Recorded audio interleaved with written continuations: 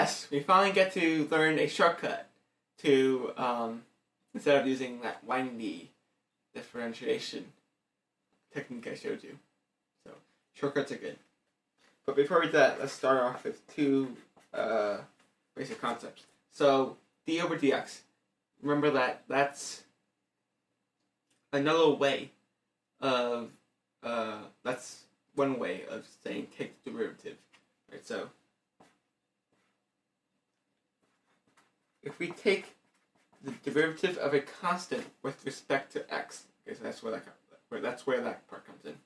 So if we take the derivative of a constant with respect to x, what do we get?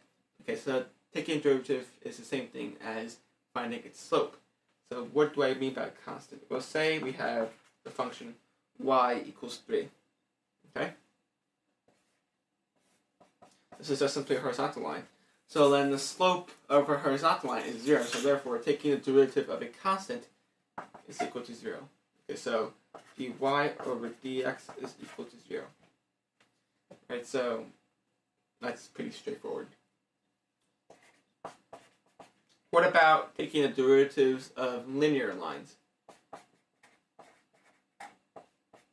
Well, a linear line has the same slope throughout its entire graph. So taking a derivative means finding its slope, so we would expect the derivative of a linear line to be its slope. And indeed it is. So if I wanted to take the derivative of 2x plus 1 with respect to x, what do I get? I get 2. Right? And if we wanted to use the functional notation, f of x is equal to 3x minus 4, f prime of x, f prime means the derivative of f of x. That would be 3. Okay, so that was the easy part. Now for the fun part. Now we finally get to learn the shortcut, and it's called the power rule. Okay, so say if the function f of x is equal to x to the nth, then f prime of x is, it's nothing too tricky, but it's going to be n times x raised to the n minus 1 power. So what you do is you take whatever you have in the power, you take it down, put it as a coefficient, and then you subtract 1 from the power. Okay. So,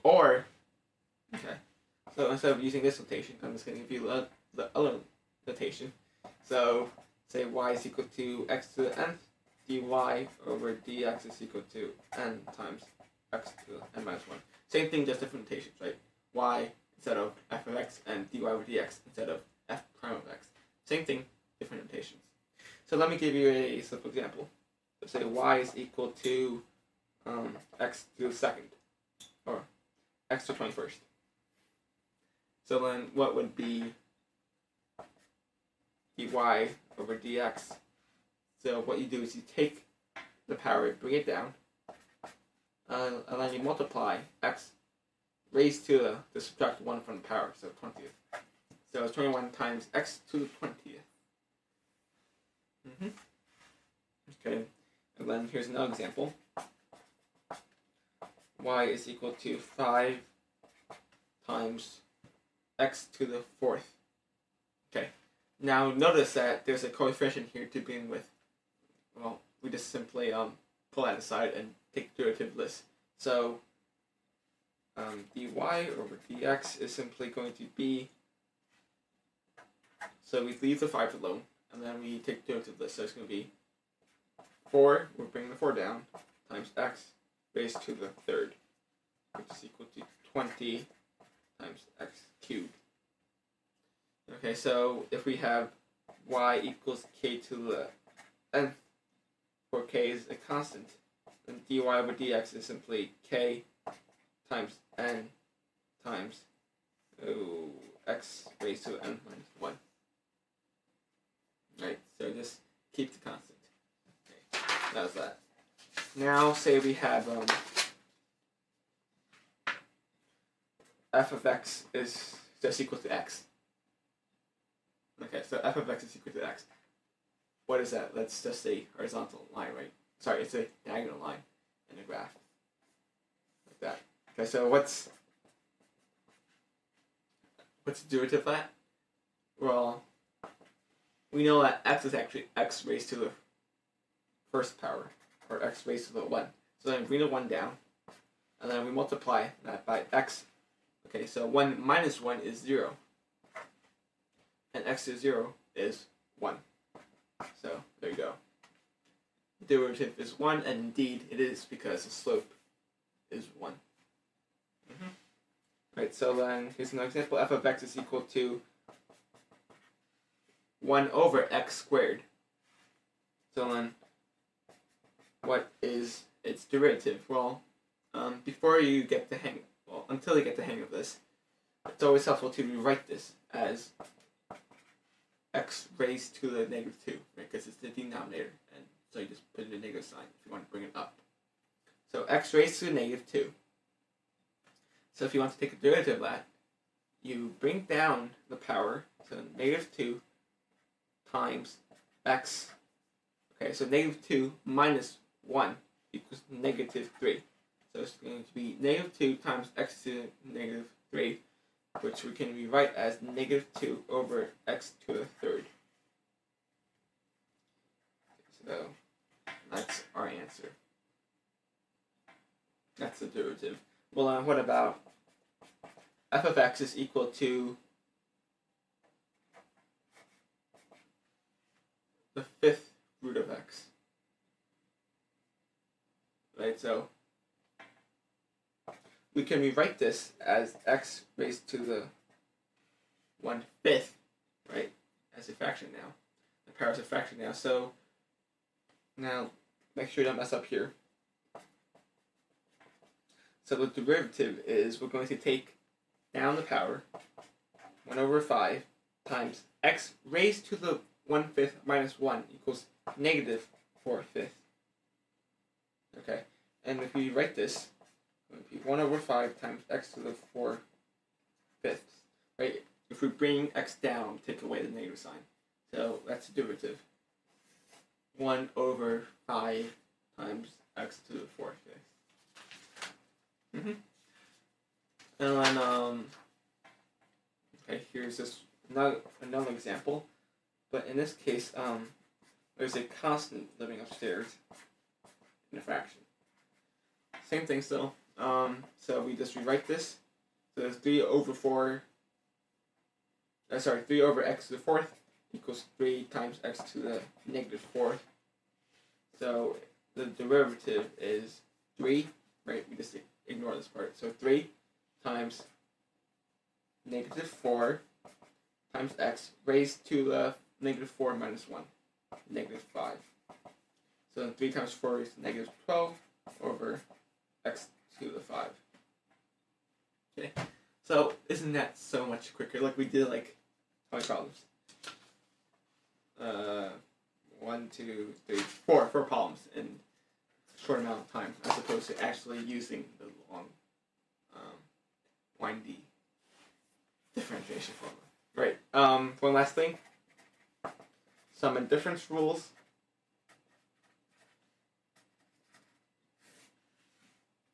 Okay, so the rule is that if you're taking the derivative of two polynomials added together, well, not polynomials, of two functions added together, it's just simply equal to the sum of its individual derivatives. And so the same goes with minus. So if you're taking d of x, if you're taking derivative of plus or minus f of x plus or minus g of x, that's just simply equal to f prime of x plus or minus g prime of x. So let me give you an example. Right. So say y is equal to 5x to the third minus 4x minus 1 plus 5 over x to the 4th. Well, okay, let's do this. So so the first part, 5 times 3 is 15 times x, 3 minus 1 is 2. Okay, see what I'm doing? Minus, okay, so x to the first, so x to 1, so 4 times 1 is 4. Okay. But 1 minus 1 is 0. So this is actually 1. X of 0 is 1. Okay. Now take a look here. Negative 1, this is a constant, right? So its derivative is just simply 0. If you want, or another way of thinking about it is, so negative 1, actually, we can add in a x to the 0th power in there, right? Because x to the 0th power is, let me write that here. So, okay, x to the 0th power is simply 1. So we can write that in. And then if we were to take the derivative of that, that's going to be negative 1 times 0 times x to the negative 1. But we have a 0 here, so equals 0. So that's how we can think about it if you don't like the first way I presented. Alright, so anyway, it's 0 plus, well then we can write this, make our lives easier. So 5 times x to the negative 4th, so that's going to be negative 20, this times this, okay, times x raised to the negative 5. Okay, so rewriting it is going to be 15x squared minus 4 minus 20 over x to the 5th. Isn't that so much easier? It is. Okay, one last thing. Okay, sorry. There's one more thing, I promise. Notice. Okay. This notation of things. So say we have this y is equal to x squared plus 1. Then we can write the derivative as y prime or dy over dx. Okay.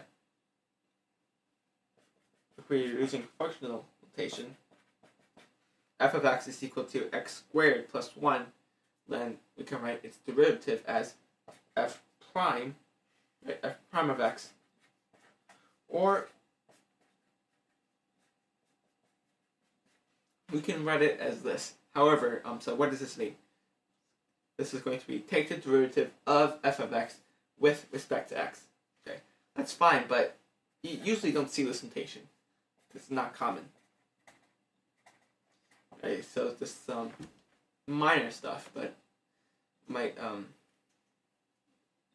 if you have this minor question, I can suit it. Right, so if it's in y, you can write the derivative as y prime of dy over dx. If it's f of x, we usually write it as f prime of x.